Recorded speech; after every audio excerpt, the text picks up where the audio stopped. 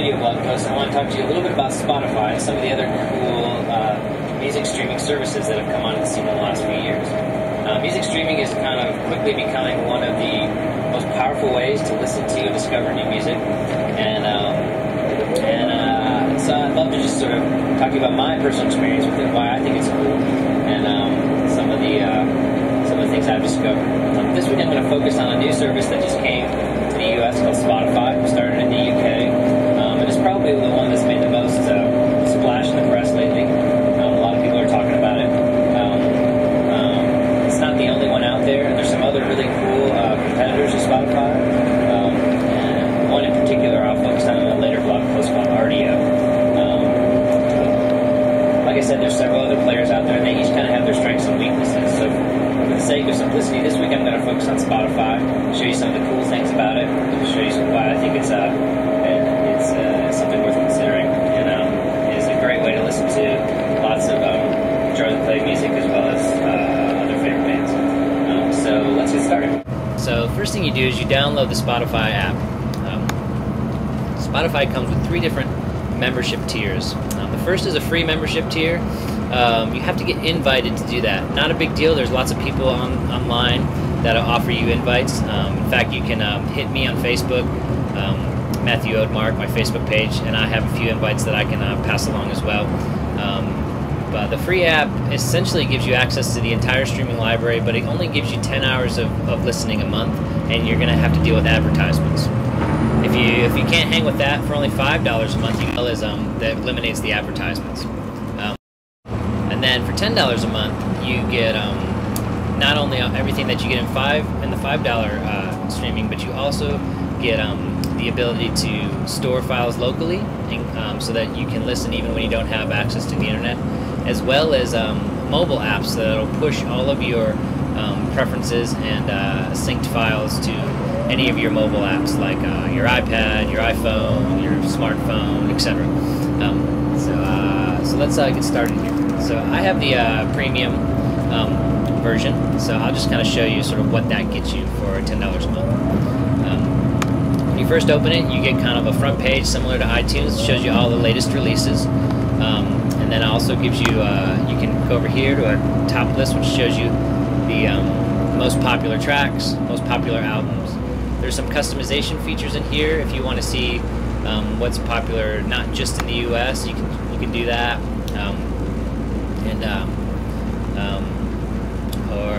or just for me, these are the most popular things I've been listening to. So there's some ways you can kind of customize that. In general, there's not a ton of browsing features available out of the box in Spotify, and I'll cover that in a minute. Sort of how you go about sort of browsing and finding about new music. First, I'll just show you a little bit of how it works. When you first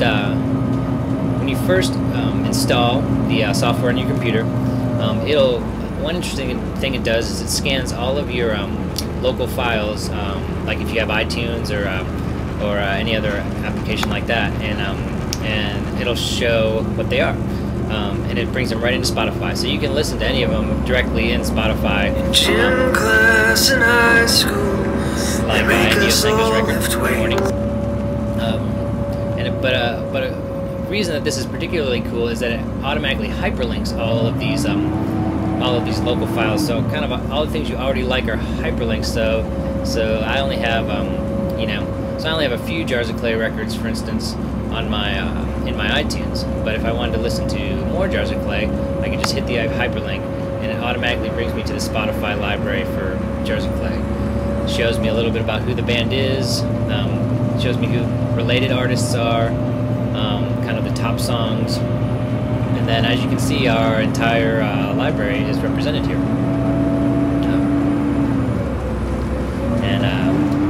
Another cool feature that it does is up here across the top, you'll see it gives you a couple of different options for further browsing information about the artist. So they give a full biography of who we are, along with some sweet pictures from over the years. So that's interesting to you. Get a more complete list of related artists. all these artists are exactly like us. And then another cool thing is you can do artist radio.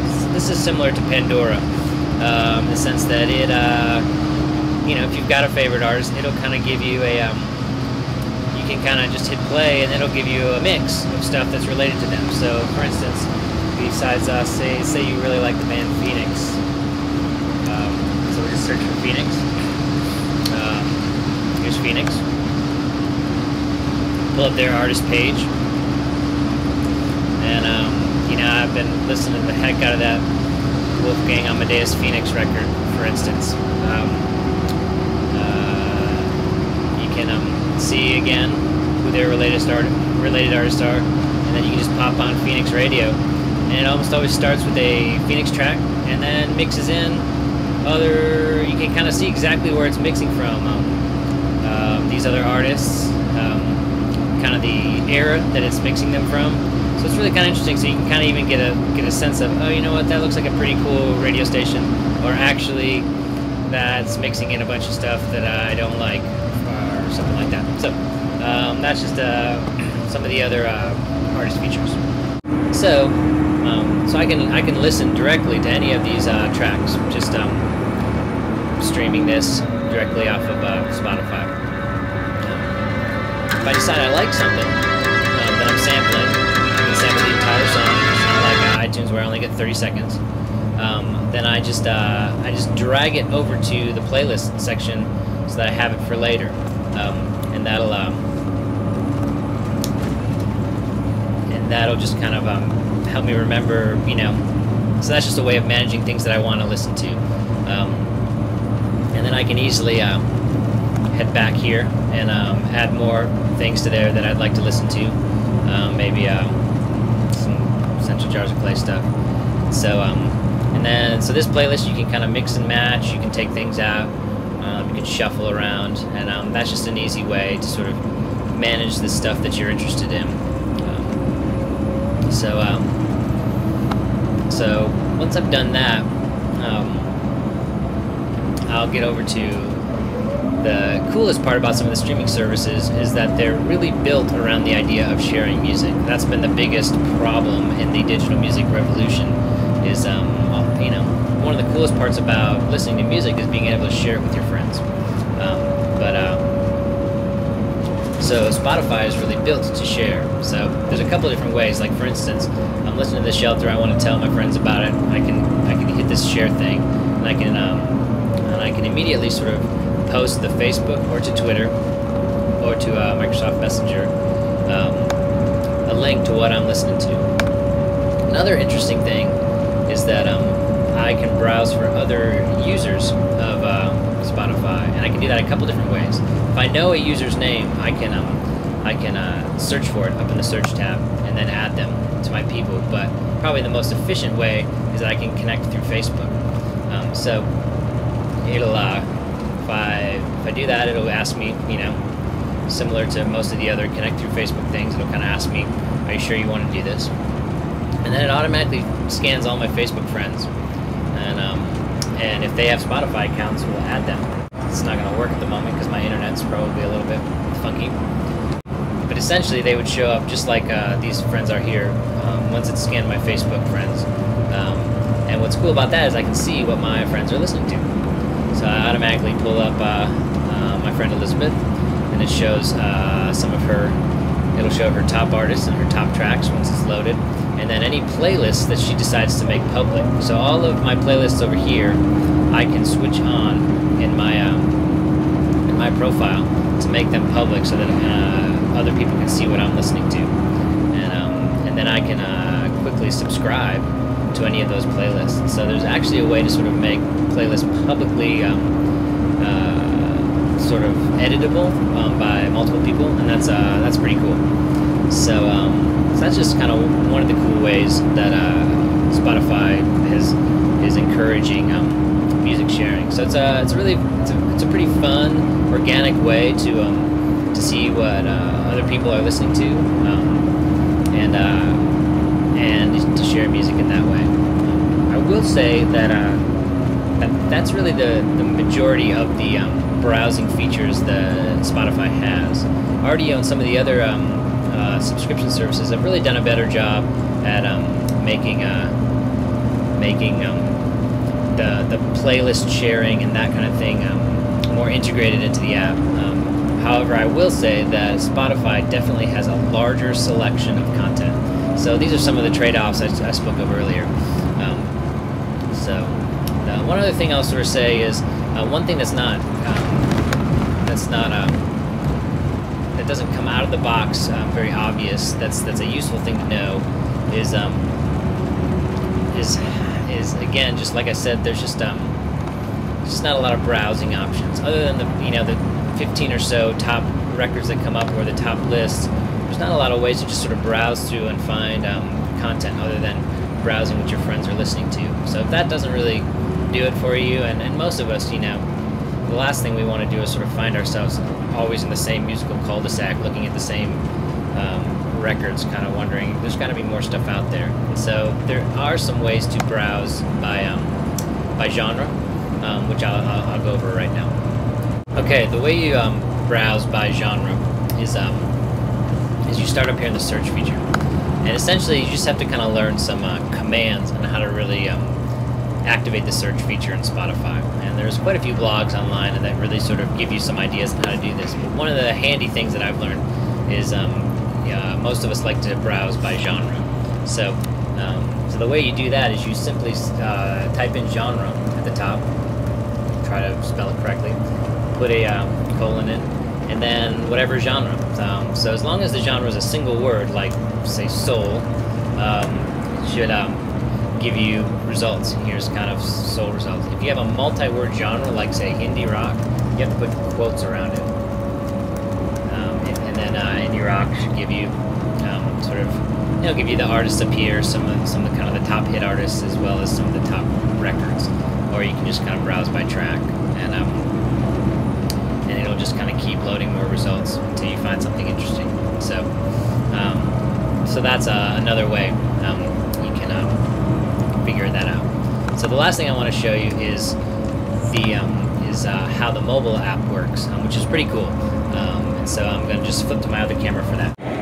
So if you're a premium user of Spotify, you can also download mobile apps, which is really when streaming becomes powerful.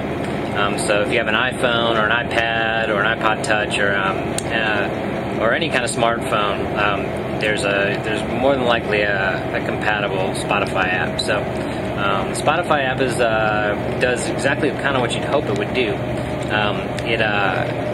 It's any playlist you set up on your computer, it's going to automatically sync to your phone. So all your streaming sort of stuff is there, and it'll stream anything pretty much over 3G or a Wi-Fi network. So any tune with pretty good performance over 3G that I've found, and even better over Wi-Fi. If you find you're going to be in a service area that's not great, another cool feature of the app is just like on the computer, you can turn it into the offline mode right up here. So you can see that. It's hard to sort of see really well at the moment. Come on, focus. So that switch up in the top corner, you just flip that over, and then it'll immediately start downloading the songs. Now, what I will say about that is for local,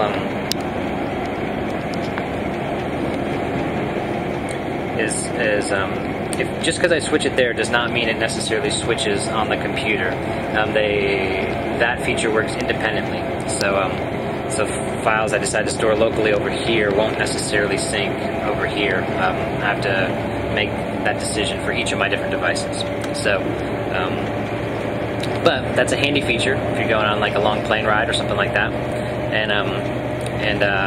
Yeah. So then really, you really do have kind of access to everything wherever you are, provided you have internet access, or at least the foresight to sort of know what you want to listen to before you go out of range. that's really it. Also from the mobile app, a lot of the same features are available. The sharing feature, if they're listening to a track I really want, I really love,